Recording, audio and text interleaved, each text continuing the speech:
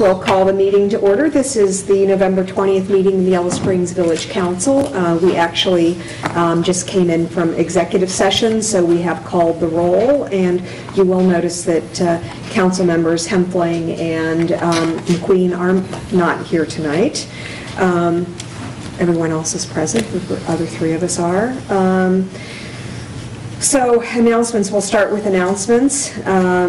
I'll go to Brian first. There's a lot going on this weekend that I'll talk about, but I'll start with Brian. Yeah, I just want to mention a few things. First of all, I wanted to highlight the community Thanksgiving celebration that happens annually at the Presbyterian Church. Everyone is welcome. I will be making a turkey, so make sure to find mine. It'll be nice and juicy. The other thing that I wanted to mention is that the Yellow Springs Arts Council's Holiday Art Jumble opened last Friday, and so you can go Wednesday through Sunday from 1 to 4. Great gift giving, and it supports our local artists. And the last thing that I wanted to highlight was November 28th, which is the Tuesday following Thanksgiving, is dubbed Giving Tuesday, and once again the community will be, the nonprofits are joining together to do a lot of various accepting of donations, so take a look. It's a really great opportunity to support our local nonprofits. Jerry?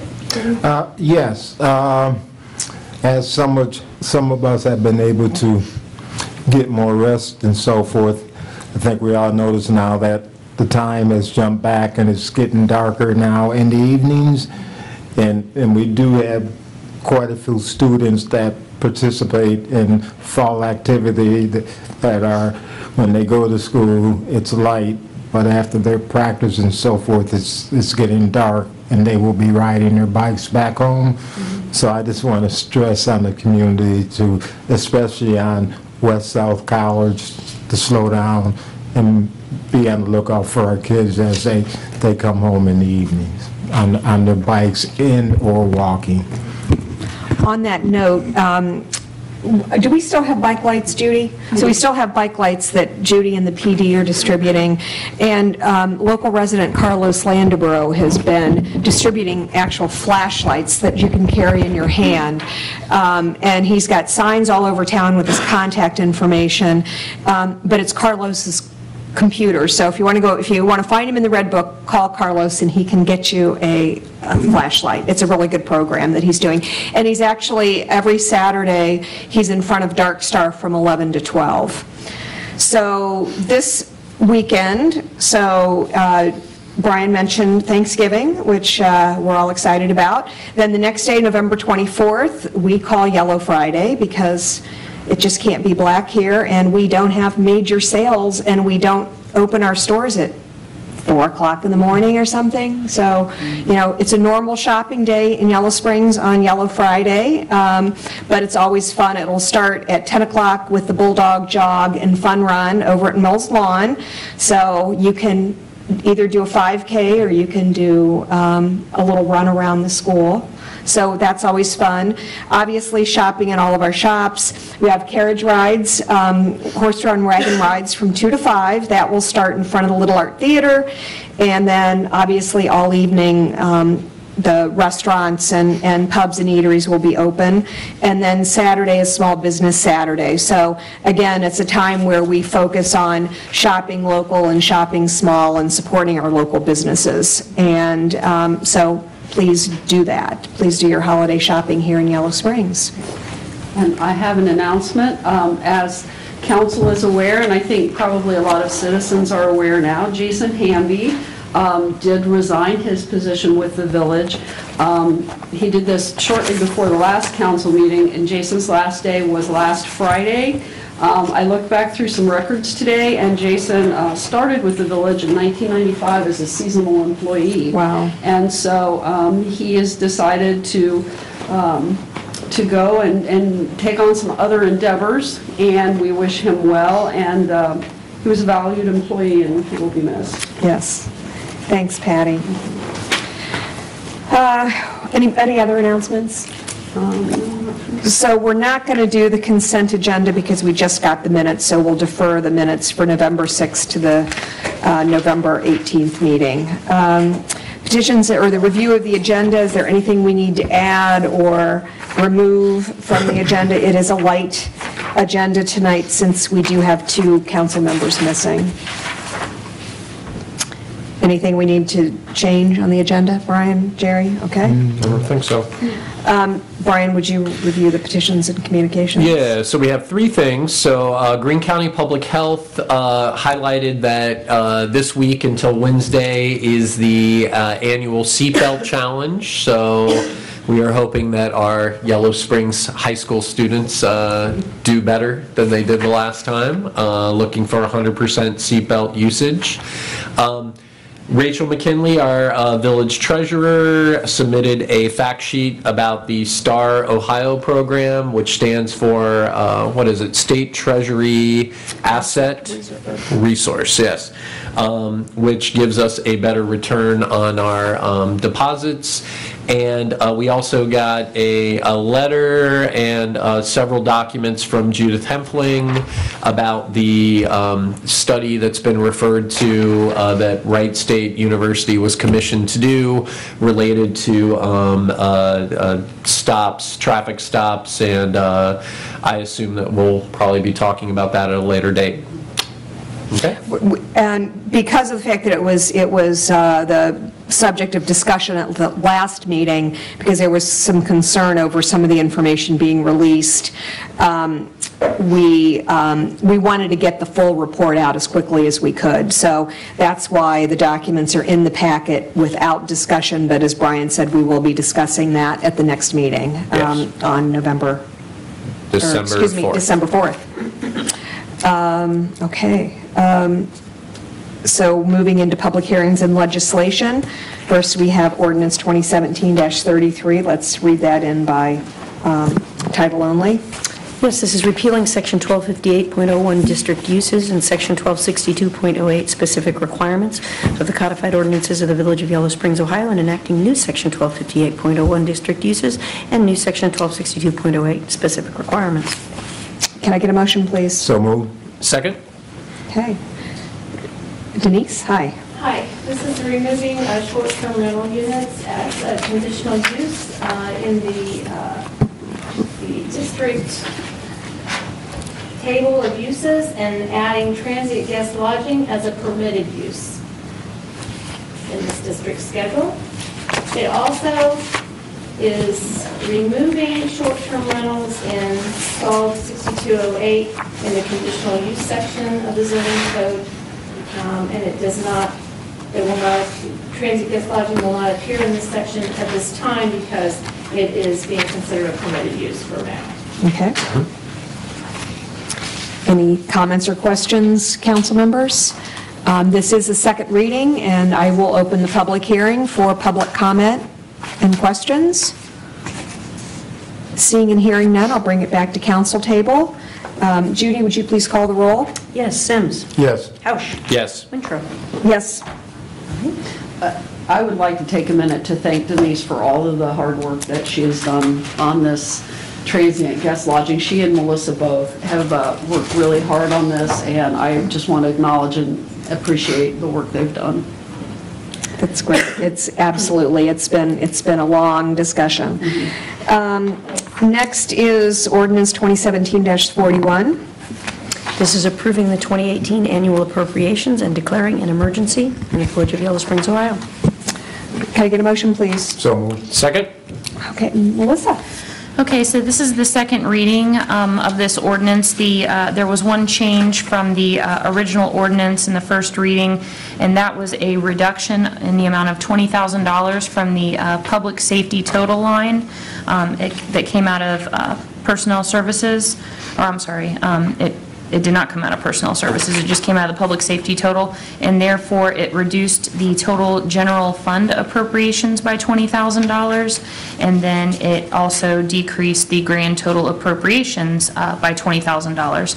So the new total for the total general fund appropriations is $3,293,092, and the grand total appropriations for all funds is $10,543,566. And I had also given a brief PowerPoint presentation on revenues and expenditures from the general fund and the enterprise funds, and that presentation was in the packet for council and for the public to review.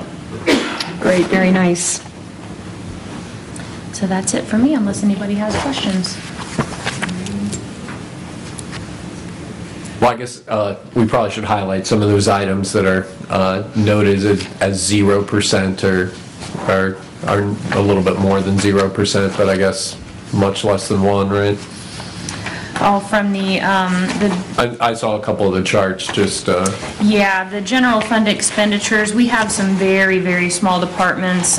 Mediation is a $7,500 budget, so it doesn't even show up as registering because the overall general fund is over $3 million, so that's such a small amount that it doesn't even equal out to 1%. So those, if I would have probably expanded those percentages out a few decimal points, some of those smaller departments would have registered, but they do have budgets and they are listed out, but they, were too small to register as a whole percent. Sure. And I guess this is a good time for me to emphasize that the amount of spending that we do on, things like commissions is also less than 1%.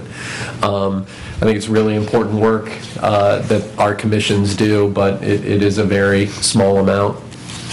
And Melissa, could you just briefly review, maybe do a little bit of a comparison with 2016, 2017, because the budget is looking strong, would you Yes. Our revenues are strong, came in a little bit higher than expected. Yes, the revenues were approximately $700,000 more, and I'm going completely by memory. I don't have the full expanded version in front of me this evening, but the revenues for 2017 were approximately $700,000 ahead, and part of that was, the bulk of that was from income tax increases, and then the sale of Sutton Farm did come into play there, which was, I believe, $260,000, and then the rest of that was income tax as far as the general fund is concerned. Mm-hmm. But with the 2018 budget, I did receive in the mail this week and last week, we do have portions of the water plant payment, so it wasn't included in this budget, and they're not full payments, but I will have to do a supplemental appropriation for a partial payment that it will be deducted December 29th this year for the water plant. So. Okay. That will have to change with the 2018 budget as well. So they came way too late in the year for me to be able to take into consideration for the 2018 budget. Okay, and the expenditures are no extraordinary other than the payments for the water plant. No extraordinary, and we're keeping very close to what we were. Yes, and we've paid quite a bit of debt down too across some of the funds, so that's also a good thing. So, yeah, it's the budget is the best it's been since I've been here. And money going into capital funds and things. So correct, yes. It's a very, very good budget, very positive, which is always nice to see. I will open the public hearing. Did I already open the public hearing? I don't think I did. I don't think you did. I will open the public hearing for comments or questions from citizens. Seeing and hearing none, I'll bring it back to council table. Judy, would you please call the roll? Yes, Hausch. Yes. Sims. Yes. Winchell. Yes. And again, it's the end of another long budget road, and I want to thank Melissa for all the work she's done, because the budget is usually really difficult and time-consuming for her, and she always does an incredible job on it. Thank you.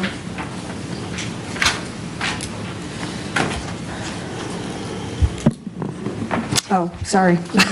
Resolution 2017-49. And this is awarding a bid for construction of new crew quarters for all public works, electric, water distribution, and sewer collection employees on the property known as the Sutton Farm to Oberver Thompson Company. Can I get a motion, please? So moved. Second? Is Johnny going to do the presentation? Great.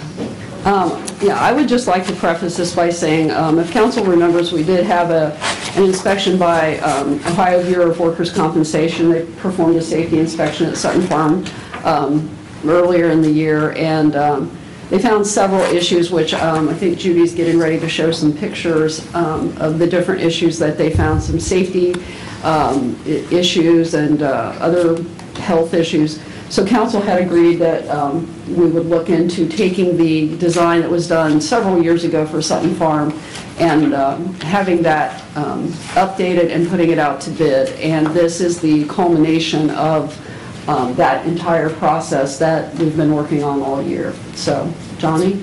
Evidently, she don't have the old pictures. We didn't put old ones up, we just put your new ones. The old ones are in the packet. The old building that you are looking at that has the crew sitting in it, I see with Karen, that's about 160 square foot that feeds, there's 9 of us that eat lunch in there every day with table, refrigerator, microwave. The restroom and locker room is about another 300 square foot. And then one side that we've actually moved out of is, because of the condition of it, it's roughly about 140 square foot. So total, it's 600 square foot. When it rains, the water comes under the walls and goes to the nearest drain, which is in the locker room, so it passes all the way through. So we have come up with several different plans. This is the most economic. And it is by tearing the old one off and build a new one right on the existing. It does a couple of things. We're able to reuse the sanitation, the leach field, by being able to attach right to that. The new crew quarters will be, we're going to leave the existing locker room just completely updated. The old bathroom will become the mechanical room, and it will get a new electric furnace, new electric water heater, and the existing, we just had a new well system put in. So that will all be updated, rotated. It will also have a washer and dryer, which we do not have now. If we get mud, sewage, dirt, we take it home. And that was one of the things that the Bureau of Workers' Comp said, that's not to happen. EPA will take it the same thing. We're supposed to leave it in the village where we found it. So by leaving those 2 rooms on, it gives us about another 1,000 square foot that we're going to add on to it. The men's restroom will be a / locker room. We'll have 2 showers, 1 stall and a urinal with 11 lockers to accommodate for the shower situation. And then we included a women's locker room. We'll have 1 shower, 1 stall, and 3 lockers in case we have a female in the future. So is the old locker room going to be? The old locker room will be it'll still be the locker room. Okay. We're just going to put a bench in the middle so we can sit down, put our boots on and stuff. But then you'll have a separate locker room in the shower area for your other clothes. So this right here shows the actual top left-hand side is the old restrooms. It's being turned into the mechanical area. The right is where the lockers are going to be, and you can see where you come straight through. You got a little table there. That's a much larger area. It's probably 750 square foot area where you can have training, you can have your lunch area, and Can you zoom on the floor plan itself? Yes. It's also, instead of just regular concrete, we also did ceramic tile on the floor with the code base to go up to where we could get it cleaned up, get mud in there, you'd be able to clean it all down. There's going to be a new concrete pad out front to where we can have a picnic table sit on the concrete. Say if you don't want to eat inside during the summertime, you could actually have a little picnic table outside to eat on.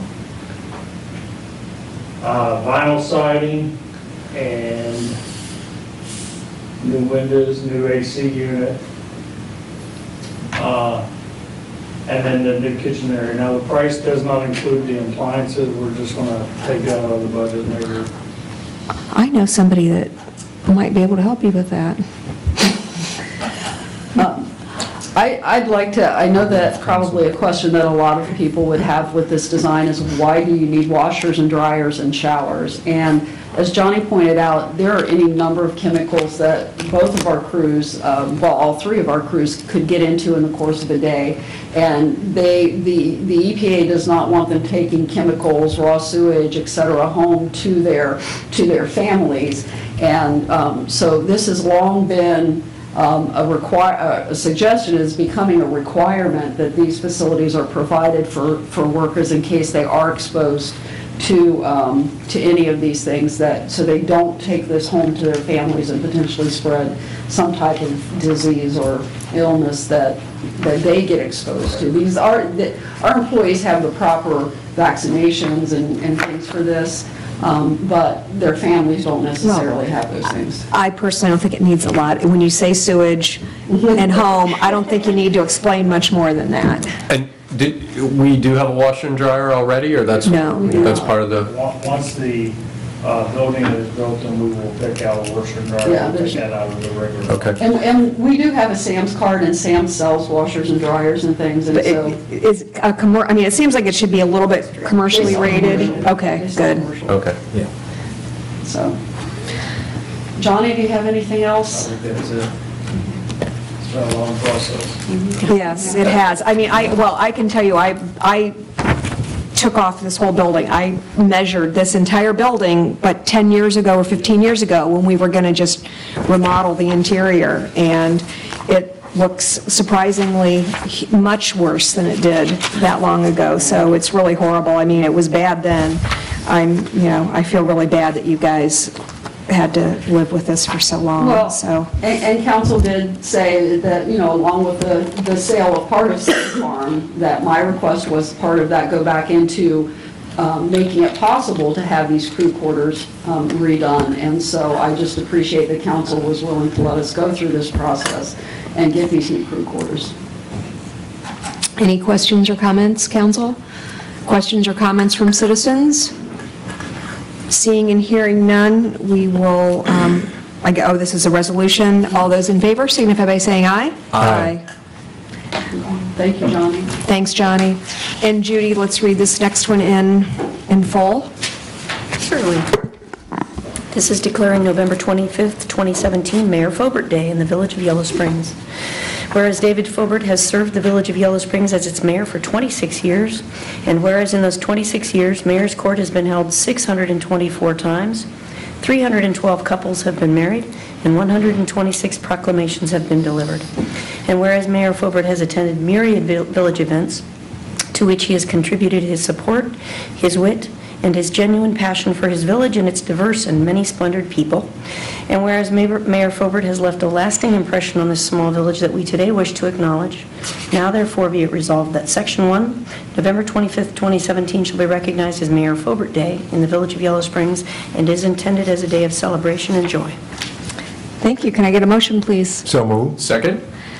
And I had talked about the events that November 25th is Small Business Saturday, and even though we're not talking about business here with Mayor Fobert, just the whole focus on local and small town, it seemed as appropriate a day as any to celebrate all the service he's given to the village. We will miss him, and I can't believe we had the celebration for him last week, and nobody mentioned when he was mayor for The Wizard of Oz. So he gave that performance. I think he quite enjoyed it. He was probably a little taller than he should have been, but otherwise that was I think one of the highlights of his career. So we will definitely miss Mayor Fobert, but we do welcome Pam Canine, who is our new mayor, will be our new mayor as of January 1st at midnight, or 12:01, I think I would say. I know that well. Any other comments? It was a great celebration. It was. And, Thanks, staff, for putting that together. The cake was great. All those in favor signify by saying aye. Aye. Yeah, I like picture cakes. It was a good picture of the mayor. Thank you to the news for sending that over, because that was the picture from the news that was on the cake. Oh, nice. Now is the time in the agenda where we hear comments from citizens who, about items that are not on the agenda. We ask you to come up to the microphone, state your name, and keep your comments to 3 minutes. Al?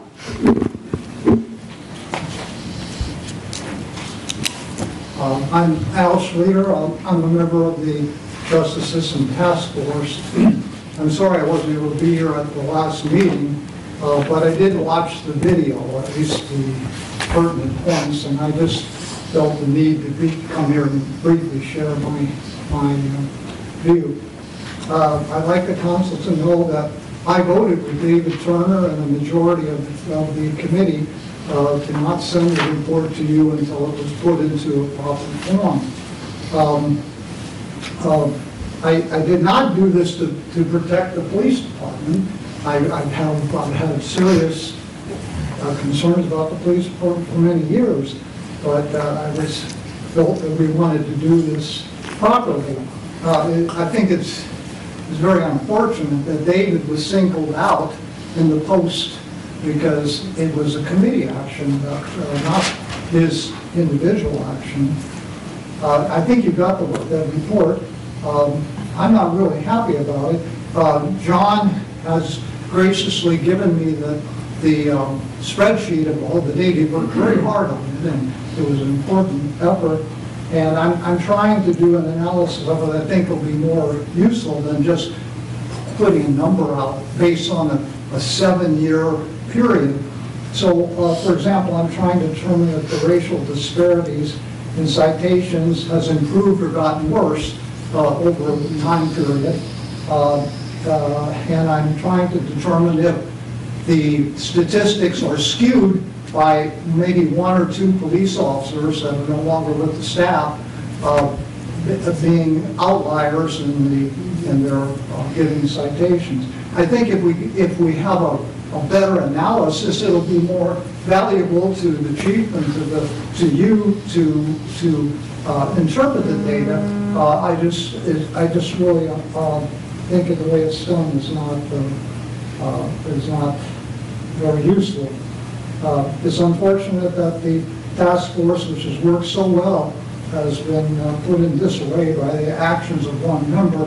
We spent 2.5 hours trying to do mediation at our last meeting last Tuesday, and don't feel that we made much progress. David Turner asked me not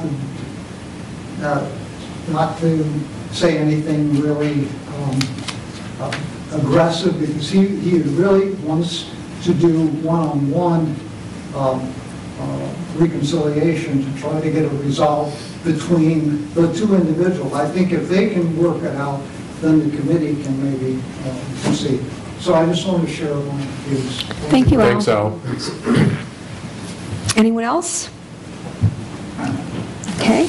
Well, go into old business. Timeline for boards and commissions. Is this something that you worked on, Brian? Yeah, but I think I'll let Judy Okay. start. Oh. Well, Brian and I met about this just to sort of go over what had been discussed in the last council meeting and see if there were areas here that things could be firmed up a little bit. So I provided you with an updated guideline for commissions, committees, boards, kind of thing that sort of based on conversation between myself and Brian, and then based on that last conversation in council meeting. And I did speak about just having setups for interviews run through the clerk, just to streamline that process and make sure that the follow-up is smooth and things are done in a timely fashion, and I'm absolutely fine with that. I think that's just a matter of council finding that agreeable as well. One thing that I had really wanted to have added, and Brian was in agreement with it, was that all interviews follow EEOC guidelines. At present, there really aren't any guidelines for those interviews, and I think that's an important one to add.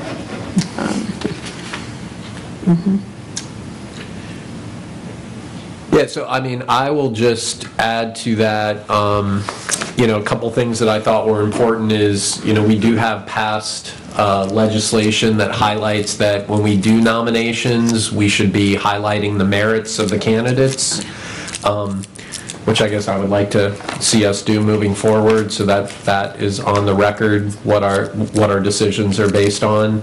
And I mean, I think otherwise, the other piece of this is Mary Ann and I will be talking about some of the updates to the ordinances. In particular, I think Karen had asked that the treasurer position be removed, so we'll make some recommendations like that, and those will be coming to the December 4th meeting. But otherwise, I like the things that Judy has added. One other thing that I'm thinking about doing is kind of a best practices one-pager for commission members and council members as well, just to highlight, kind of pull out some of these main things, like getting the agenda out as soon as possible so that we can put that on the website and on Facebook so that citizens know what's going to be discussed at commission meetings. Also getting those minutes in, ASAP. And the other thing I had noted was, what do I have here?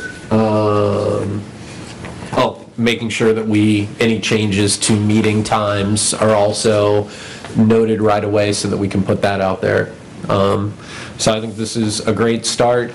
The last thing is Judy and I had kind of looked at an overall timeline that I think we'll try to put together for December 4th as well, that just lets people know once they submit an application when they should expect to hear.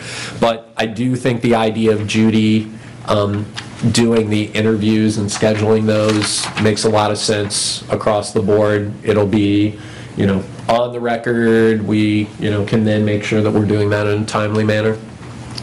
And you had also, Brian, I forgot to bring it up, spoken about, Karen had brought up the notion that the roles and responsibilities Yes.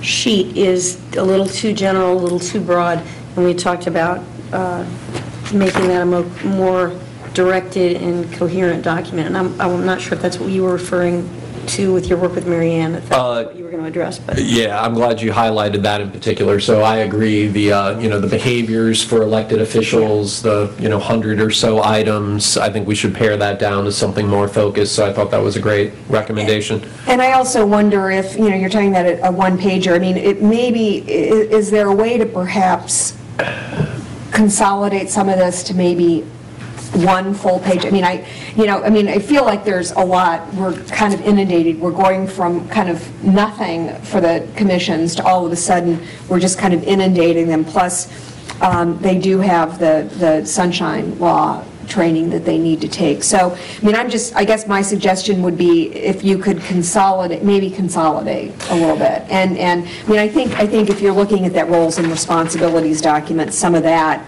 really it is about best practices, and could potentially be folded together. That could be. I guess the document I'm thinking about, though, but I think that's a good point, is really more reminders of get those minutes to Judy, get that agenda, that kind of thing. But I think that's a good point. And so Mary Ann and I are going to meet next week, and we'll look at it holistically. Okay, sounds good. well, and we also added, and that it's certainly for your consideration in light of the recent kind of issues with JSTF, was that under implementing directives and initiating projects, I think my understanding is that council's intent when assigning a project, for example, just to Energy Board, can you bring us back information on this subject, is that will be publicly presented to council before it's disseminated in any other kind of an arena. And so we added that, and you can just certainly weigh in on that, but that's there as well. And Judy, while I'm thinking about it, on one thing I just noticed yesterday was on the second document that's got the different bullet points. Yeah. I guess just making the third bullet point clear that I guess you're going to follow up with candidates. Because right now it reads the council rep, but just so that it's consistent with the other ones. Ah, gotcha. Yep. Chris, can I ask you a question about public record?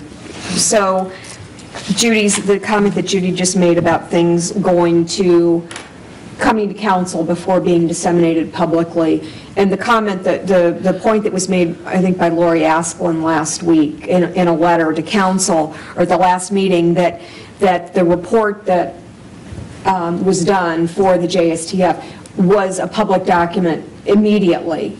Is that true? The context of drafts can be complicated. I mean, the body was convened, and they were working on a document that would be endorsed by the committee that would have its recommendations or the information that it was intended to present to council, and I think that we see that in the packet tonight.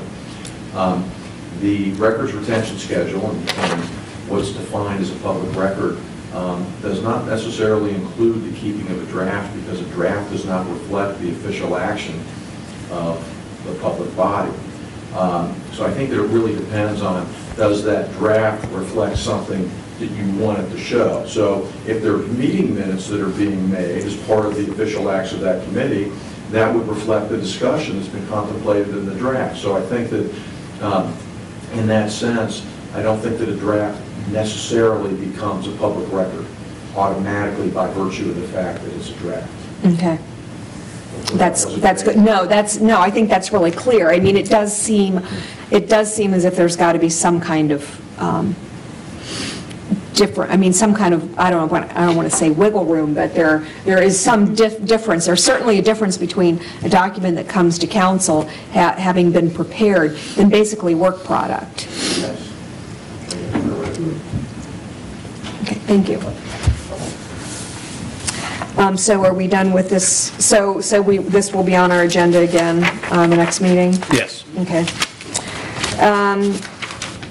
Moving on to the updating nominating petition discussion. Brian, I think that's really been something that you've been working on, and I know we've got a lot of documents in our packet, and I think that there are some at the table, so. Yeah, so I'll just begin by saying, this was something that we had talked about during the last election cycle, and we were reminded again that we needed to update our nominating petition document. I discovered when I ran again for council this time that Yellow Springs is unique in Greene County in having its own document, which not only is it hard to read because it's so old and they can't make good copies of it, but also it had things like, needing to get it notarized and things that are not requirements according to state law and the ORC. The other piece of that was I was handed an instruction document that didn't relate to our document, so even for me, who had done this 3 times, it was a bit confusing. So we decided that we should look at standardizing our document along with everybody else in the county, and I think I will turn it to Judy, because Judy has done some work on that, and then I can follow up with any other comments. Yeah, so we started off by cleaning up the document and making it clearer and easier to read, streamlining a few areas of it. And then the initial nominating petition that was in your packet was given to Brian by the Board of Elections as, well, this is the standard document. If you'd like to go to the ORC sanctioned document, this is it. I emailed Lynn McCoy today to just clarify and see if I could get an instruction sheet, and she said, oh, you've got the wrong thing. So what's at your table right now is in fact the correct nominating petition for... So the first 2 pages or first 3 pages are what we're using now? Of the original, packet. Yes, of the original thing that was in the packet, yes. Okay. So, because what was given to Brian was the partisan nominating petition. This is the non-partisan nominating petition, which asks for no political affiliations, does not require them. So that's clearly where we wanted to go with that. And they are, in fact, working on a new updated instruction sheet. Brian and I had the conversation about we have home rule, we are charter communities, so there are a few things that we would want to let folks know these are requirements of you in order to be able to run. They're very basic, that we could create a very simple instruction sheet that says, these are the requirements as far as the Village of Yellow Springs goes. Now go here and pick up your following petition and instruction form to make it a much clearer process. But I thought part of the point of this was that there wouldn't be any difference. Well, there may or may not be, but for example, we require that you be, you cannot have been the president, you cannot have been a village manager within X amount of time. There are a few little particulars to our charter. But they're not, I mean, they're going to happen to someone once in a blue moon, but they're particular to our charter. So well, our charter also has that 1%, of the, whatchamacallit, the registered voters. Yep. That's not a standardized thing, so. Yeah. So there are a few And small differences. is there an intent, I mean, I guess it doesn't matter now, is there an intent to keep that, or is there some thought that there will be charter changes recommended at some point?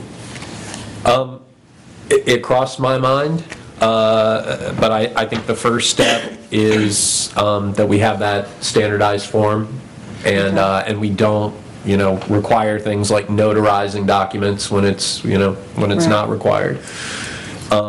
But I think, one thing that Judy's done is made it clear, as does the Board of Elections, how many signatures Yellow Springs needs. So they do tell you that when you go in. The problem, again, was their former instruction sheet was paired with the ORC form, not ours. So it didn't make sense. I could say one thing. When we had the charter review, I'm working on my memory here, but I think it's correct. We did have a discussion about that 1%, and since it deviated from what state law required and what the county board of elections was doing. The reason why we didn't change that is because that 1% actually requires less signatures to get on the ballot. So we felt that would make it easier for potential candidates because they wouldn't have to get as many signatures. That's right. Or I assume we'll update the number, the census? Well, it's actually not the census, it's the registered voters. So it's actually a different number, Okay. so. And, I mean, Judy, related to that, on the general instructions, are we proposing to include this list, or The list of general instructions? the five items?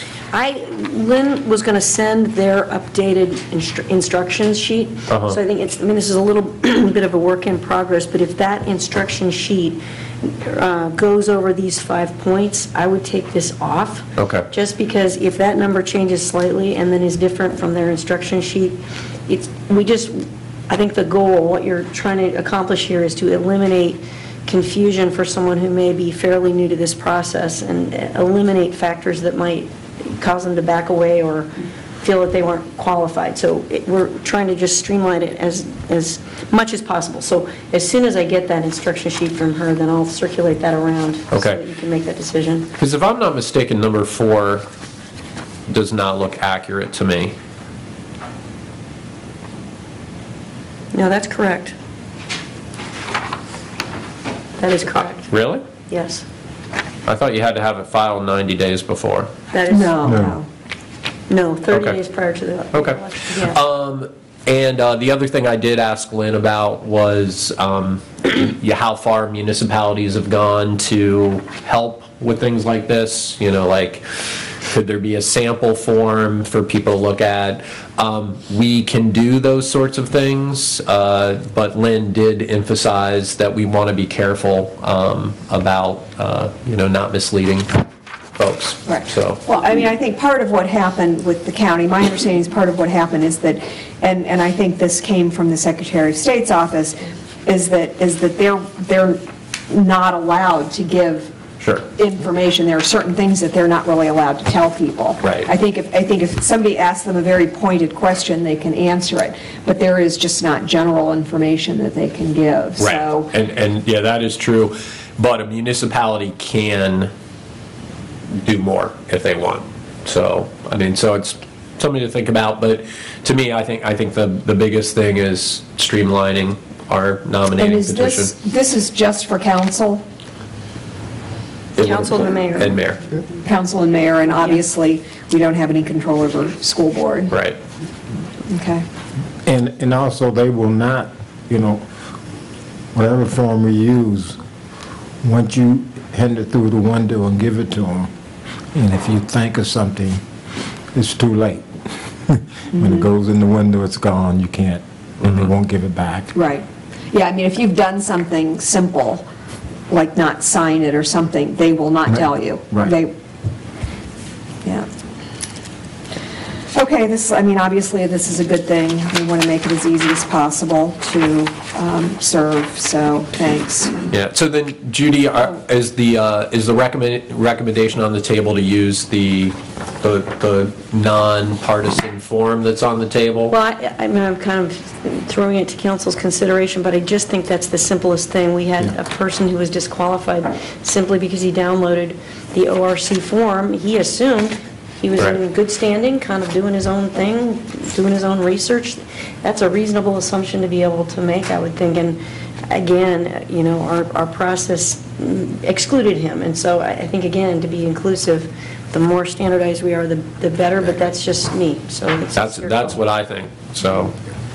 Yeah, the idea that you could download it and not have to go to the Board of Elections, I think that there's, and so then that would say then whatever these instructions are that we come up with, whatever the county has, and so that would be something that somebody should do, though, is make sure they get the correct instructions, so. Yep. Yeah. Okay. Okay, thank you, good work. So do we need to do anything? It sounds like I'll follow it's up in with the progress. instruction sheet and Okay. maybe get with you about kind of finalizing that. Okay. The forms And and is this instructions. something that will be a council decision? Will council vote on this? I feel like it's a good idea to put that on the record. I'm trying to. Yes. It makes sense to me. Okay. So if we can do that, you think we can do that before the end of the year? I don't see why not, yeah. Okay, good. Okay. Next is House Bill 179 discussion, sanctuary status and implications. We had a lot of information in our packet about this. I assume Chief put some of that together, so we appreciate that. You're here to present to us. Well, I've prepared a brief statement, and then I'll field questions from you. As mentioned before, Village Yellow Springs Police Department, we will not question, ID, detain, or arrest anyone solely based on immigration status. I've had some suggestions given to me to maybe elaborate on that some, and I'm working on that. But I would like to say I understand how sensitive and important of an issue this is in our community. I am very concerned, though, that the public and extended discussions on this topic may bring too much attention to what is currently a non-issue. So I'm happy to answer any questions for you right now. Brian, I think it might be good if you expound just a little bit on where your concern lies. Because right now, the way that the ICE laws and immigration laws and that read, this isn't something that directly affects our department, correct? Absolutely. We do not enforce federal immigration laws. We simply do our job as law enforcement officers in the community. I did speak with the sheriff today. They are in the same kind of position as we. Once someone is detained and in jail, that's typically where something may occur. It's the most recent language and things that we could find, with the exception of the proposed House Bill 179, I think it was 2007 or 8. And so again, it's kind of been a non-issue.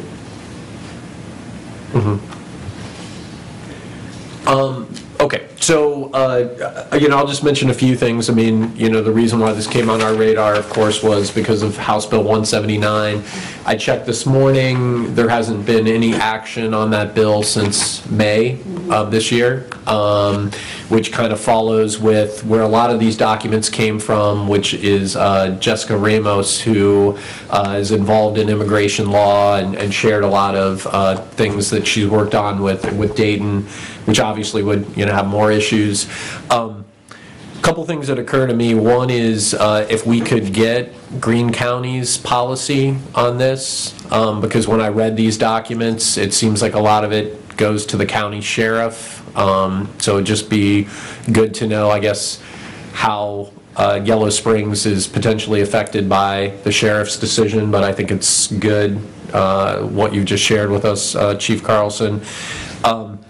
And then I appreciate that you're looking at, maybe just beefing up the language a little bit. I know that Jessica Ramos made some suggestions about some things that we might do. And one thing that popped out to me when I looked at these documents was the service for translation. Are we aware of that? Do our officers know if they had someone that didn't speak English, Yes. who to call? Or We do. We are limited to some extent, and that's something that we need to expand as well. and do we have Do those this? have to be official, or can those be citizens? They can be citizens. And do we have this card that they referred to with the 90 languages? Yes. Okay, cool. That was the only thing to me, so I think if we just maybe, we don't have to have as detailed a policy as Dayton, but, if we maybe just look at possibly adding a few more of those things. And when you talked to the sheriff this morning, I think he said he was going to check into the policy and maybe get you a copy or something. Correct. Yeah, so if we could have that in the packet, that would just be good for us to understand. Great. But yeah, there was a lot of information in here, mostly because So this is all stuff you put in the packet? this was all given to us, and mostly just because I didn't want to pick and choose what I thought was relevant, so I just decided to share it all. So, Good stuff. all right, thank you. Okay, thanks. Any other questions? Thanks, Chief. Thank you. Next is review of leadership training outcomes. Patty? As council knows, in late 2016, council hired consultant Brenda Craner. She's a professor at Wright State University to conduct leadership and team building training with the village supervisory staff. And that staff included Melissa, Ruth Ann Willick, Judy Kentner, Denise Swinger, Brad Alt, Jason Hamby, Johnny Burns, Chief Carlson, Sergeants Watson and Knapp, and myself. So beginning in October of 2016, I met individually with Brenda, one-on-one for a total of 10 times. It was approximately an hour and a half each time. And then in addition, the full supervisory staff met with Brenda in 4 different sessions for a total of 24 hours. And during this time, we conducted a lot of different exercises that helped us learn our own individual methods of communication, how those methods are perceived by other people, helped us to understand how and why others communicate, and to understand how to interpret that in the way that that person means it to be interpreted. It was really an interesting exercise, and I enjoyed the not only the one-on-one sessions, but the sessions with my staff I thought were really very good. And I listed some of the specific activities there that we went through with this training. There was the Strengths Finder workshop, where each of us took individual tests that showed our different traits, where our strengths lie, where areas perhaps were not quite as strong that we could work on and improve. Model the way and trust. We discovered our own values and how people develop individual values based on different things like their upbringing, their culture, their heritage, different things like that. Inspire a shared vision and challenge the process. not that my staff didn't already think outside the box, but this helped us do that a little bit better and a little bit more cohesively, enable others to act and encourage the heart. Everybody likes to do things that they're good at. And if you're passionate about what you do and you enjoy doing it, you're going to do a better job at it. And so this kind of helped us learn to focus on our strengths and to form working teams with people who maybe have the strengths where we're not quite as strong, and we can work together to be a little bit more efficient and productive. And then each session had a homework assignments where the participants applied something they had learned in class to the workplace, and I thought those were pretty interesting exercises. So staff came away from the training with a renewed appreciation for how we communicate in different ways, based on the things in our lives and the things that have influenced us as we've grown up and matured and gone through our lives. And we also came away with a few practical things like project flow sheets, which there's a sample in the packet of a project flow sheet. And what we do is we take the project idea or title. For instance, right now one of the things before council is the designated smoking areas. So that goes on the top line. A brief description is to determine on each public property if there will be a designated smoking area, if so, where that will be. It has a lead staff member and also additional staff members who are working on that project. The desired outcome would be that each publicly owned property has either a designated smoking area or is specifically signed no smoking because it's too small. And then the action steps and target dates. So that would be filled out, and then a target completion date. For instance, the target completion date for the smoking limitation is, I believe it's coming up at the next council meeting. So that would be prepared and ready for the next council meeting. So we came away with those things. We have a staff-wide habit of trying to summarize meetings via email and sending that out to the group so that everybody can read it and comment on the recap to make sure everything has been adequately, everybody's on the same page and understands things in the same way. We came away with a renewed effort to try to minimize duplication of efforts, which ties into the learning where your strengths are and working with someone who has strengths that are not the same as yours, but so that you can build upon each other. And we also have established a practice of holding immediate supervisory staff meetings when unusual events occur to try to coordinate tasks and make sure everybody's on the same page. Luckily, that doesn't happen too often, but if it does, we're ready to go. And the final thing is that Melissa and I are working together on professional development programs. So Melissa, you were at the training. Judy, you were at the training. Did you want to say anything? I think you summed it up pretty well. So, does anyone have any questions? Council, audience?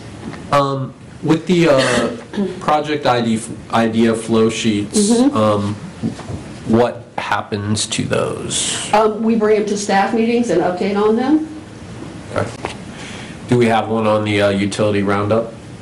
We don't have one on the utility roundup, but we can certainly create one and put Melissa's name on it. Okay. So, All right. any other questions? Anyone? No, good job. Yeah. We appreciate staff, you and staff, the whole staff going through this. It was a lot of time and a lot of commitment, but we really appreciate it, and we can obviously see some positive changes and positive developments out of it, so thank you very much. Yeah, thank you. Next is manager's report, so you can keep talking. I can keep talking. Council did see the resolution for the crew quarters tonight, and so we will be letting that contract, as noted in the resolution, and hopefully get that project on the road. The Bryan Center generator, we have a new generator.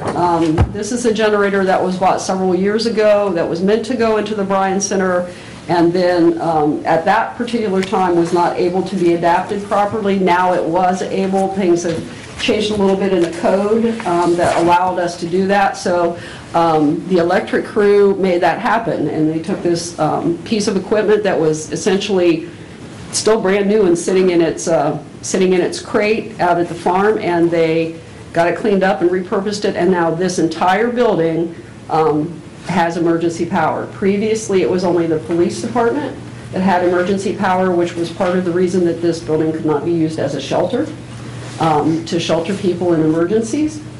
So now that we have enough power to generate for the entire building, we can look again at this being a potential center to house people in an emergency, and which is a positive. I mean, it's wonderful that we can look at doing that again. So, community resources, as part of the property formerly known as the CBE coming to the village for ownership, community resources had decided to resolve. So they transferred that property to the village, and part of the agreement was that once everything was said and done, anything that was left in that account would also come back to the village.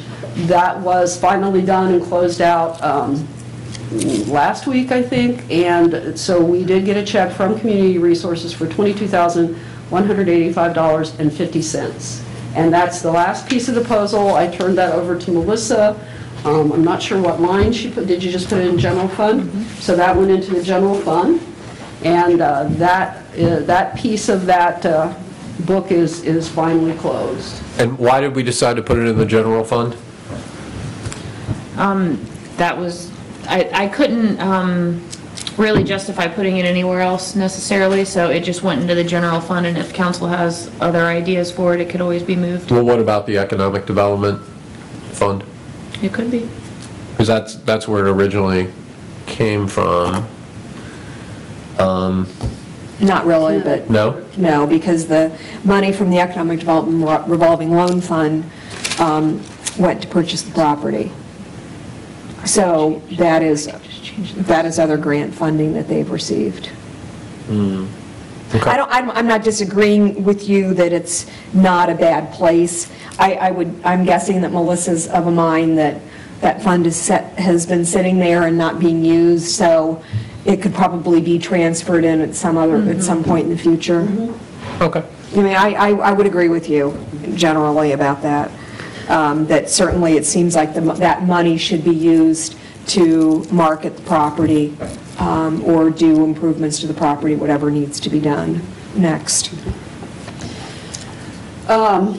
Yard waste, a reminder that November is the last month that Rumpke will pick up yard waste on the last Friday of the month. So this Friday, actually, is the last day to put yard waste out in the Rumpke bags that are available in the utility office.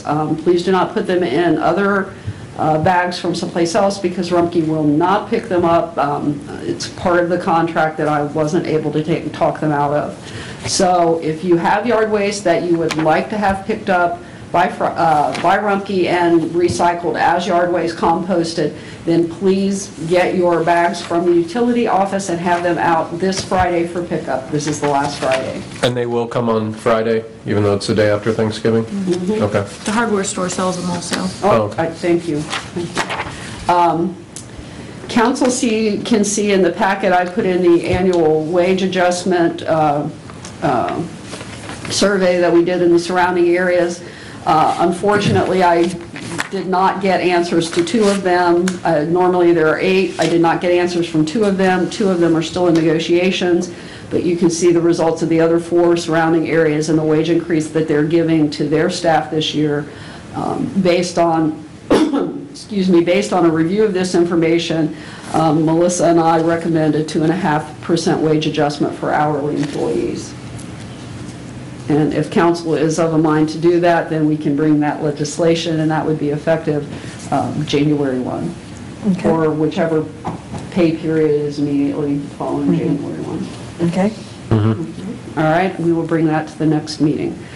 So upcoming topics, we will be bringing at some point when 4 staff members have an opportunity to sit down and talk. The state legislature passed a bill governing small cellular towers in public right-of-ways. And the bill essentially limits our rights as a municipality. And there are some areas that we can control, and there are some areas that we cannot control, and they literally took away our right to control. So we are looking at other legislation that other municipalities have passed. I have been working with Chris, Denise, and Johnny, because Johnny is the one that handles all the electric poles in the village. So we've been working together to try to come up with a piece of legislation for the village that will help us to control this as much as we can under this bill. And at some point in the near future, this will be coming before council as a piece of legislation. We've also been reviewing the special event and Bryan Center rental process.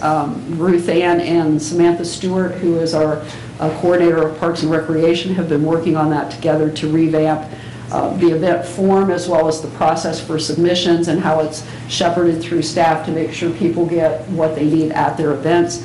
And so we will be bringing that updated information to council in the future. We also are talking about things like possibly having permanent facilities for such events where there's excuse me, easily accessible electric and possibly restrooms. So we will be bringing some of that information. I actually got some information on prefabricated public restrooms at the ICMA conference, and it's really interesting that they have them and you just drop them in on a slab and hook your utilities up and you're ready to go. So sometime in the near future we'll be bringing those topics back to council for discussion. Can I ask about with the cell tower thing? Okay, so what kind of permit fee, application fee can we put on those? Well, actually, that's one of the things that's not limited, Brian. Nice. So that is something that we're discussing. I know that one of the sample legislations we looked at had 200 or 250, something like that, on the fee. I mean, so we could make it 10,000 or whatever? I think we would probably get dinged on 10,000. I like your thought process, but I think we would probably get dinged on that. But it can be substantially higher than what our regular rate structure is for something like this. But Okay. it's not a revenue. Yeah. Well, I'm thinking more of a preventative measure. So, This is on cell towers specifically, right? It's on small cell towers. And, Right. and small cell towers can be either freestanding or they can be a smaller unit that attaches to an existing pole. And they're essentially, and Chris, you can correct me if I'm wrong on this, but essentially the legislation says we can't turn anybody down. They have to provide us with alternate sites, but we can't turn anybody down, and they can pretty much put it wherever they want. Correct, Okay. Chris? On public property we're talking? I'm sorry? We're talking about on public property, right? In the rights of way, yes. Right away, okay. Yes, there are some legal challenges that have been initiated by a number of communities against the legislation. There's a couple different constitutional arguments. So far on the rulings that I'm aware of, one is for municipalities, one is against. I'm being told that there's some negotiations going on in the legislature to perhaps revisit the language in the legislation, but that still hasn't been done. The municipalities' biggest complaints start with, one, it's the municipality's property. They shouldn't be required to just give it away. They should be able to lease it instead of this legislation which says there's a one-time fee. Essentially, it can be put wherever the provider wants to put it. And the best that a community could hope to do is put in some aesthetic standards. So, I mean, imagine if a company wanted to come in and put a new cell tower in a historic district or your commercial district, and it wasn't really compatible with the aesthetics. So the various municipal agencies, among municipal attorneys associations, the organizations that Patty's belongs to, have all put forth, they can't put forth some things to address those issues in a broad sense. Cincinnati and Cleveland were the first communities to write some comprehensive legislation that they passed a while ago, and we're just trying to tailor something that fits Yellow Springs because it's just, every community is a little different. What's the rationale behind this? Strong lobbying. I mean, I think that that's the general consensus. And I'm guessing that it's a communications issue, that they're saying it's open communications, that they need to provide accessible communications. Yeah, and I think in fairness, while there is a strong lobbying group, I think that one aspect of it is that it's the difference between, okay, a large cell tower provides you with this broad base of coverage, but you can't put large cell towers everywhere. And so the mini cell towers would then pick up these gaps that all of us experienced and how frustrating that is. I think that most people would agree that there needs to be some way to bridge the gap, as it were, but I think that the loss of local control is what's been most troubling to municipalities. Sure. But I am assuming that these are going on existing poles. Some of them are Not going, necessarily. some of them are going on existing poles, and some of them are going on their own poles that are then erected in the right-of-way and the small towers attached to the top. Okay. There's some that from what we've seen is they're on the ground. Yeah. I mean, in the ideal world, you find a roof to put it on, put it behind a facade of some kind, and because they're not all. But I assume are they talking to private property owners too? I mean, is this, I would. I don't know. They may be, but I'm not sure that they would because a private property owner can extract more money from them or private lease than when a municipality has to give it away for free. Right. And there has been some interest from companies that want to put small cell towers in the village in the right way. So we do need to get this legislation written so that we have something that we can say, here are the conditions. Okay. Well, I am interested in knowing what's the most restrictive we can be. So in terms of that, permit fee and everything. I mean, the last cell tower we put in didn't even benefit the village, so. Right. Okay. Thanks. And that's all I have. Okay. Melissa? Okay, lodging tax information. I know that this is a discussion point at the next meeting, but I thought that I would just put out there that I've been working really hard on getting documents created and put online, and I've got a whole page dedicated to lodging tax, and I also have the permit application that can be submitted online, which I'm really excited about. So we have tested that, and it seems to be working, but I think that one was submitted just this evening, so I will ask Denise tomorrow to check that out and make sure that it works. So I will be open to suggestions, so if everybody could check that out, and we can discuss that more in detail at the next meeting. Some future, two pieces of future legislation that will have to come in upcoming meetings. The first one is House Bill 49 legislation. This is basically, House Bill 49 was passed early in 2017, and it had a number of different income tax changes, and it's been a while since this has been discussed, but the changes that need to happen and passed by us before January 31st of 2018 are just definition and due date changes. So I will have more information on that in the next packet when it will be presented. I think it's on the, yes, it's on the next meeting. So I will have some more information that's been put out by the Regional Income Tax Authority that takes care of our income taxes for us.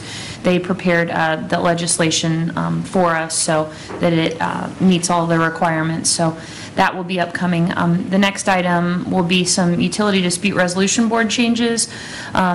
We had to convene the board a week or two ago, and the board kind of discussed some procedural changes, or we discussed some procedures that aren't necessarily spelled out, so we will have some legislation come before council just to outline and make clear some changes in procedure. Actually, they're not really changes, they're just outlines of procedure that did not previously exist, just so everybody's clear.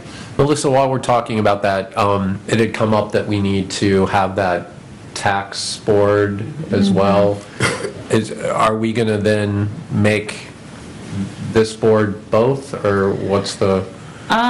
I know that we were wanting to do that. I know that Patty was working on that, and I think that she had Chris involved and Judy as well, so I'm not really sure where that landed and if we're there yet, so. I believe we're going to do that, correct? We'll need two different boards, but they will be staffed by the same people.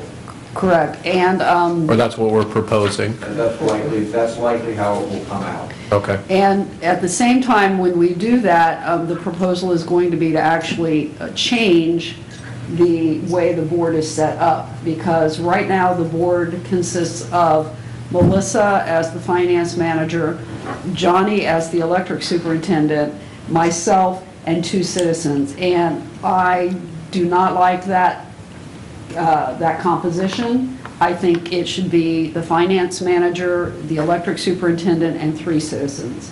I should not be on that board because generally that has already come to me for a decision before it's appealed to them, and I just think it's better to have 3 citizens on that board than 3 staff members. So we'll be making that composition, or proposing to make that composition change at the same time.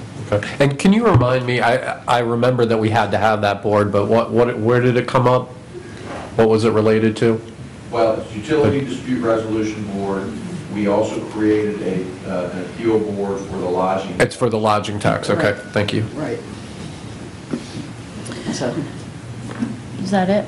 Okay, the utility billing software conversion, I have chose to delay it. There were still some bugs that I was uncomfortable with moving forward and going live with, so I asked the company to kind of pump the brakes on that because I want to make sure that it's absolutely perfect before it goes live. And then the last thing for me are sidewalk projects. Xenia Avenue sidewalk project, in my report it said it was nearly finished, but it is finished. So that was the CDBG grant through Greene County. Safe Routes to School is still ongoing.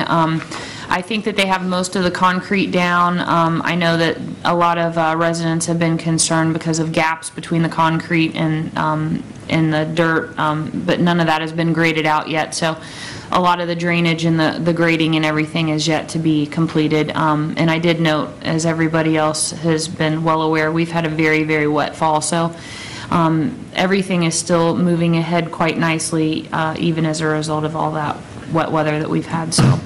Yeah, it was really cool to walk on, I've got to say. The extension up to Stafford, when does that happen? With the kind of transition of staff that we've had, I can't give you a definite answer on that unless Patty has a better idea, but I know that it was in process, getting different quotes and things, and I'm not sure if Okay. a contractor was selected. contractor has not been selected on that yet. I think Jason had 2 of the 3 quotes that had been returned to him. So I have to see if a 3rd quote had come in yet. Because that's We just don't like get that done. I mean, we're nearing the point of no return. Right, we will, I mean, the only thing I can say is we'll do our best to get it done, and if we don't get it done this fall, we'll get it done in the spring, because we have committed to doing that. Will there be a dangerous transitional situation that'll have to be mitigated? I don't think so, because it will just be, it will just stop and turn into grass at that point.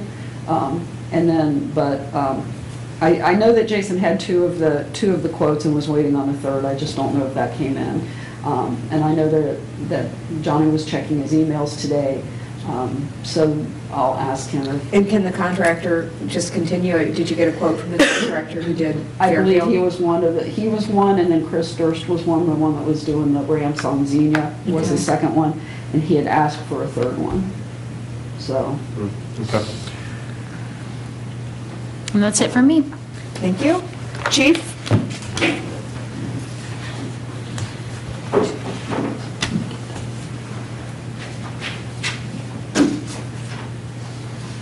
I'm not sure why I brought this paperwork up here. We are pleased to announce that we are announcing that we're pleased. We are in the process, as you know, of our promotion for corporal positions. We are also hiring 2 full-time officers. Those applications, that will end December 1st. We'll be doing the preliminary testing December 16th, and we've had a good turnout of applicants come through the department. A reminder for everyone, Jerry touched on how it is getting darker earlier. Please, if you can remember, turn on your porch lights a little earlier. Also check your addresses on your homes, even though we do have Google. All it tells us is your destination is on the right. Any questions? Actually, I had mentioned this to a while back, but on the activity report under B, can we change that to village policing instead of community policing, just so that's in line with our guidelines? And again, I appreciate that we're including that in the reports. Thanks, Chief. Absolutely. Thank you. Thank you. Judy? Just that it's been super busy. You've had a lot of records requests, lots of meetings, lots of minutes. Orientation has now been set for new council members. That'll take place all day on December 7th and the morning of December 8th. And village staff are certainly looking forward to getting to know new council folks. Any ordinances which occur before the end of the year are going to have to be read unless they're at the next meeting, but anything that has to come to December 18th will be read as an emergency, because otherwise you have to change the title and then you have to start all over again. So if you see a lot of emergencies happening on December 18th, don't be alarmed. That's about it. Thank you. Patty, you have a couple other things? I do. The flour and sugar deliveries were today. So if for some reason you should have gotten flour and sugar and you did not get flour and sugar, please call Ruth Ann at my office at 767-3402 and let her know that, and we will make sure that that gets delivered. And also, I forgot to announce that I am on vacation again next week, and Melissa will be here, and she will be handling anything. So if anyone needs anything, please contact Melissa down in the finance office. Can we get a quick update on the coats too? Because I know that happened. The coat shopping, I'll tell you what. I love doing the coat shopping with the kids. It is just so much fun. We had, 24 kids this year, Chief? And there were 6 of us, and so each of us had 3 children, and it was great. We went to Giovanni's for lunch with them, and then we went and got the shoes and the coat, hat, and gloves. And surprisingly, Sears does not sell scarves anymore, winter scarves. They did, but we found that one individual had taken them and stuffed them in one of the ovens, so we don't know if someone was planning on taking them, but... So, but anyway, we had a great time. We had a great time with the kids, and I felt really good because I got requested by one of the children that I had been with a couple of years ago, and he is the sweetest little guy, and it was just great. And I'm getting on the bus, and he goes, "Miss Bates, I'm with you." I'm like, okay. Because he knew you would let him get those high tops, right? He didn't get high tops. He did not get high tops. Well, I do want to pass along, Principal Hausch noted that he was very impressed that village staff spent that amount of time to do this, and he just thought it was great that that the village, takes the time and makes the effort to support those kids. So thank you. Speaking for myself, and I'm pretty sure I'm speaking for the other staff members that went, it was our pleasure. I mean, it's just such a great thing, and it's so much fun. And we had a couple of new people this year who hadn't gone before, and it was pretty interesting for them. But everybody had a really good time, and I think the kids were pretty happy at the end of the day. That's great. Cool. That's kind of a reminder that I believe that the Giving Tree at the library was set up today. So somebody wants to pick one of the pieces of paper off the tree and give a gift to somebody, that would be great. We'll do a brief board and commission report since most of the reports are from members who are gone. Jerry, I know you had a very productive planning commission meeting. Yes, and it was noted in Denise's report. Could you just give just a brief review of the two projects? Yeah, brief, let's see. Number one, we had the fire department come forth and made their presentation to Planning Commission. Their application was approved with conditions, and I have to commend Matt because, you know, we talk about the community being walkable, and with the fire department, we asked for bike ramps as part of their condition. The second one was Cresco's. That was kind of interesting also in the fact of how they had to design their building to fit into their space. We approved those with, again, bike rack, and also we specified that the fence would be black, so there'd be no confusion as to the fence. And let's see, who was the third one, Jude? Was it the third? It seemed like we had three. No, you did, well, there was a site plan review, but then there was also the replat that The happened for replat, Cresco, so. right, yeah, and we did approve the replat for Dayton Street, so that the road would be built to our specifications based upon the engineer. There was one area we didn't look at that had to do with drainage, and so the drainage issue should not be an issue while we're out there. So Okay. it was Brian? was anticipated to be a long meeting, but it was went very quickly. It was intense, but it was quick, and all three of the applicants were able to answer the Planning Commission's concerns. Yeah.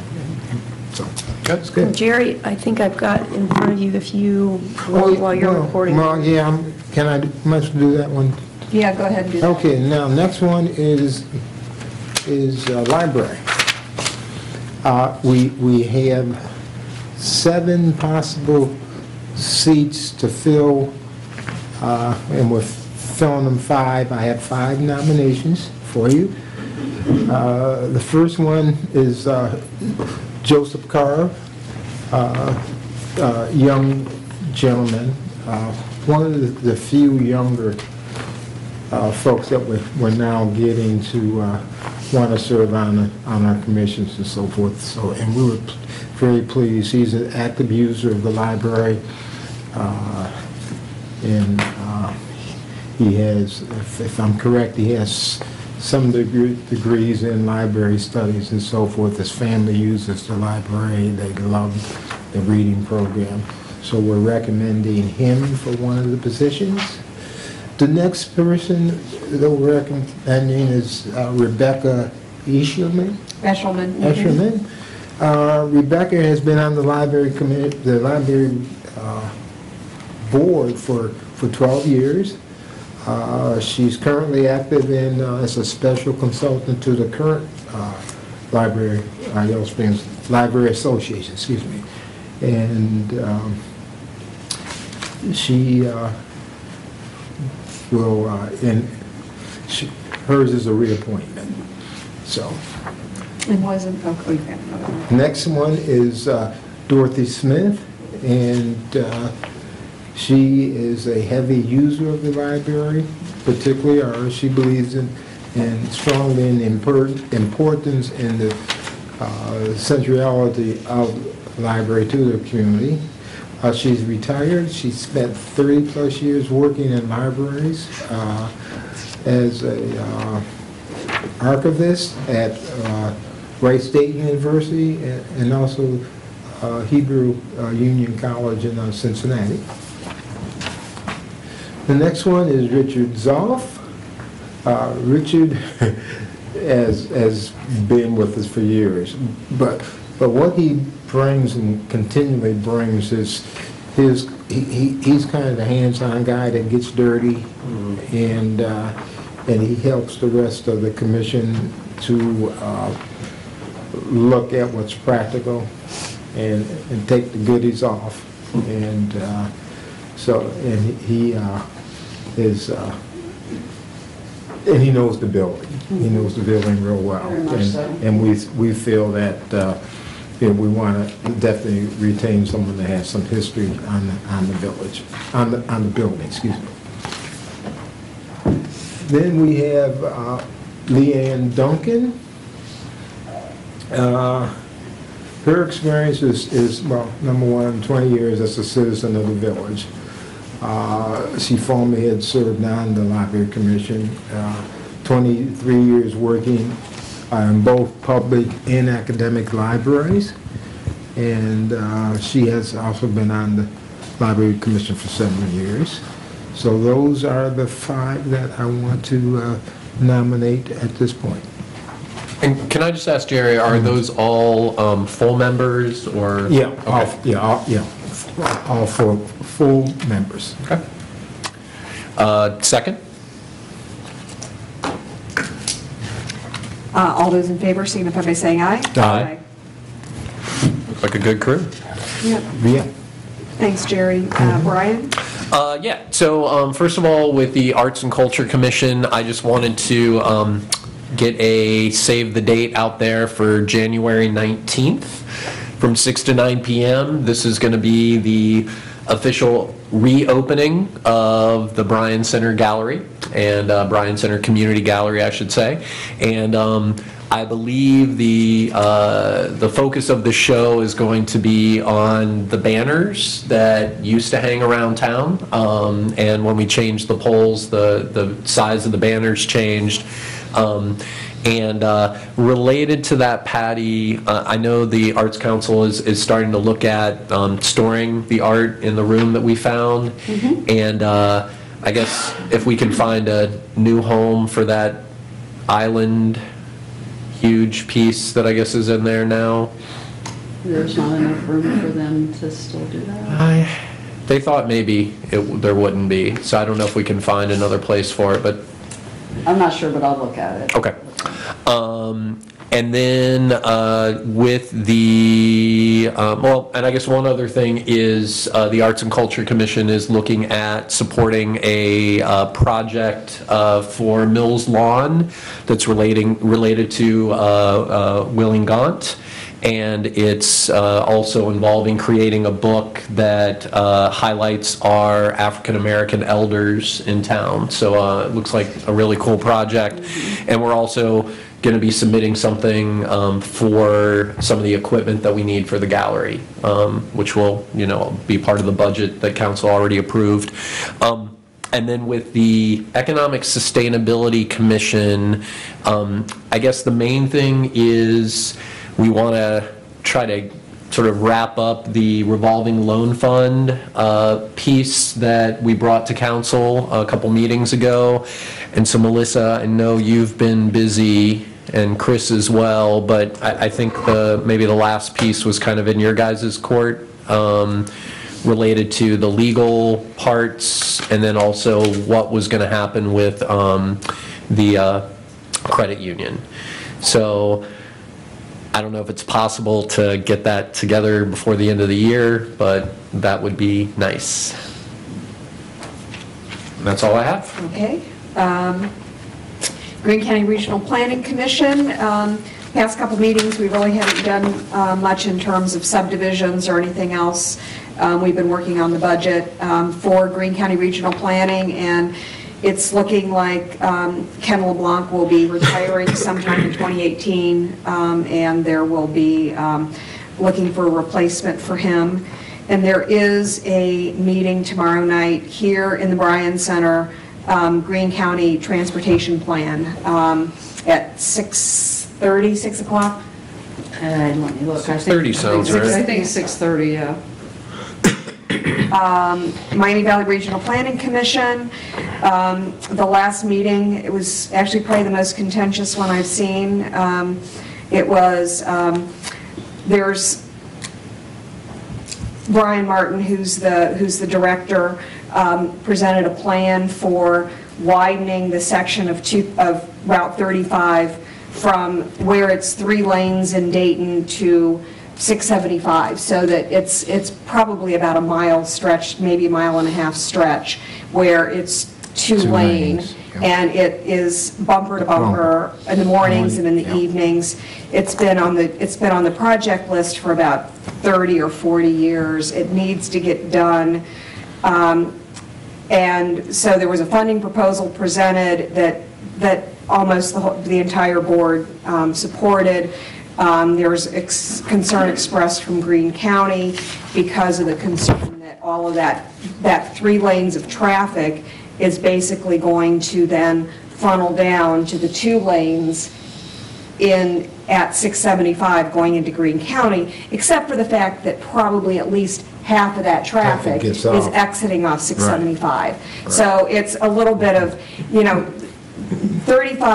35 project, the 35 Green project is on the books. It's going to get done. It's going to be the super street, but it shouldn't stop or be prioritized over this project. That's my opinion, and that's the opinion of everybody else that was there except Commissioner Glazer. Yes, of course.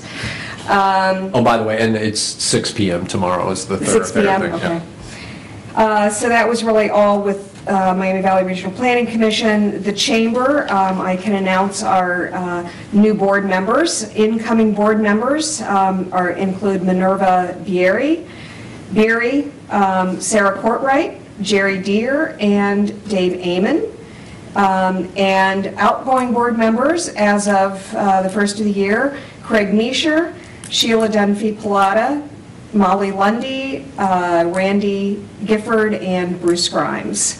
Almost all of those, all except Bruce. Bruce served 3 years, and the other 4 served 6 years, which is the maximum in a row. And 2 things I should have mentioned when I was doing announcements.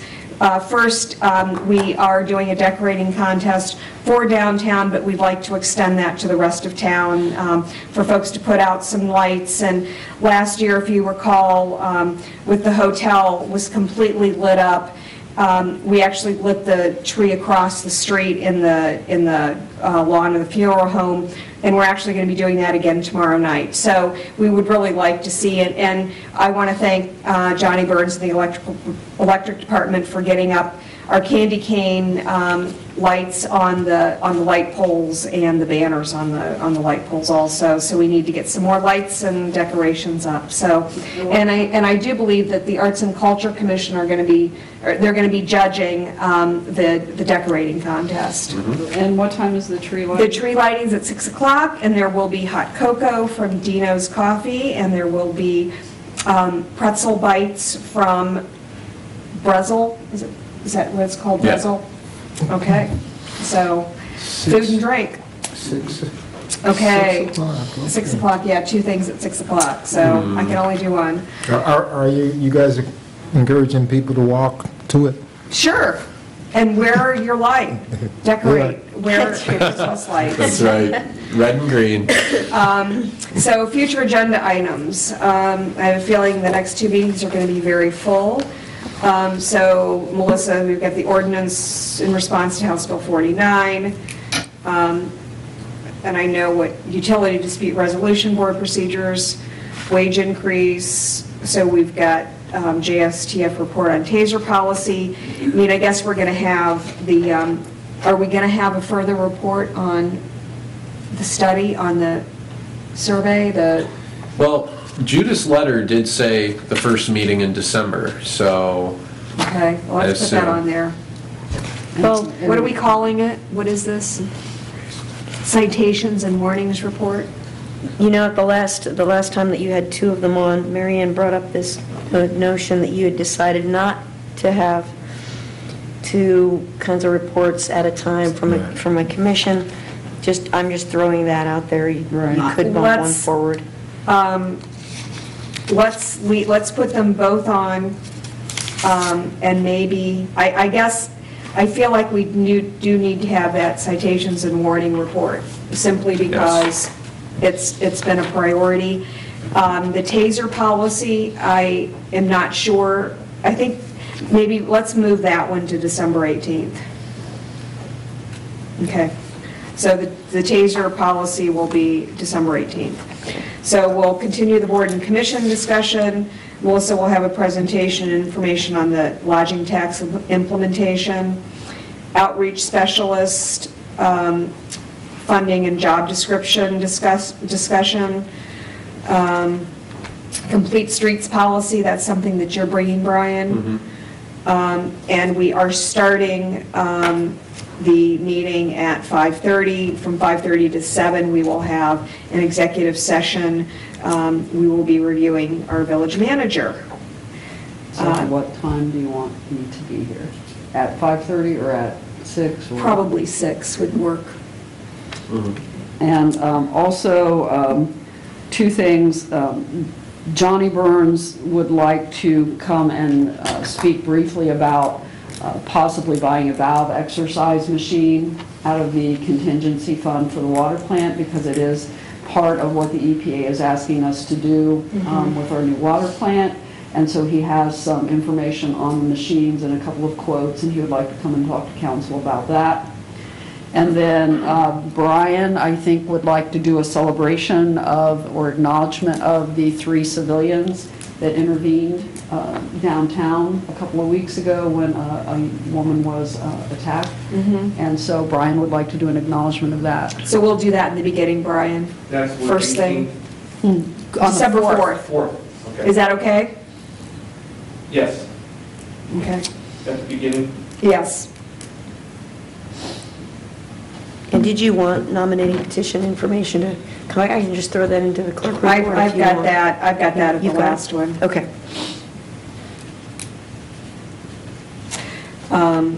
Because it seems to me, from what I've heard, it seems that we could do the legislation. What kind, is it going to be a resolution or an ordinance? So it'd be a resolution, On which piece? the Nominating petition. petition. I don't know. What do you think, Judy? The charter doesn't say anything about the particular form that's used, so We could do a resolution. yeah.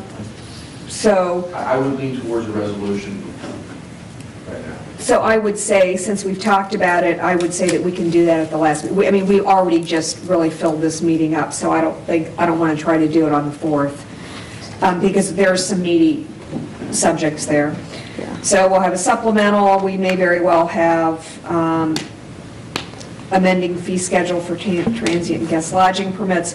We may very well have other legislation as we finish up the end of the year, designated smoking areas and signage, the nominating petition that we just added, and Bowen is coming off of the agenda.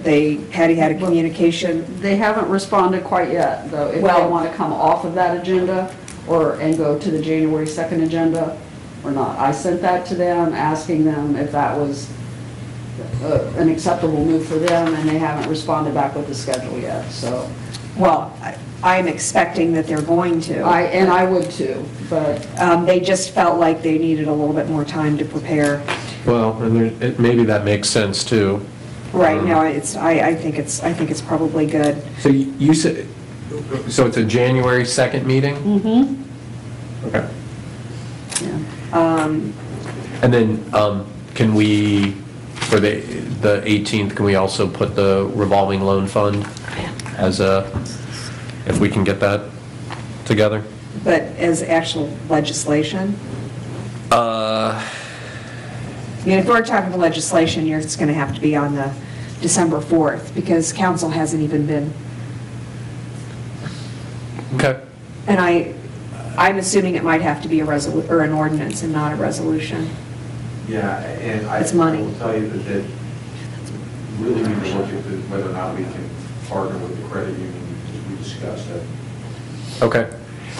Let's tentatively put it on the agenda, and, maybe it's something that just needs to wait. I know Brian was hoping to get it done, and I was hoping to get it done while I was still on council, but that just may not happen. Okay. Okay, I think we're done. Motion to adjourn? So moved. Second. All those in favor signify by saying aye. Aye. Aye.